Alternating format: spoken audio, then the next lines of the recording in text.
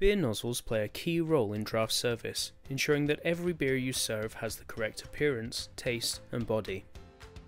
Cleaning nozzles is a key task on every daily checklist, so doing it correctly is extremely important to maintain product quality. Leaving nozzles soaking overnight or failing to regularly clean them can cause the buildup of yeast and other microorganisms, leading to contamination of every pint served. The problem is normally worse on creamer nozzles. Having the right tools for any job is important, and cleaning nozzles is no exception.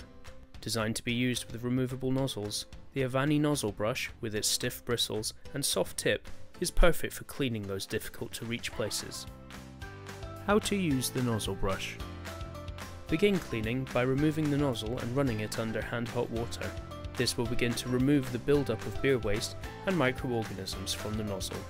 Now use the nozzle brush to ensure the internal surfaces are cleaned properly. Insert the brush fully, rotating to brush all surfaces.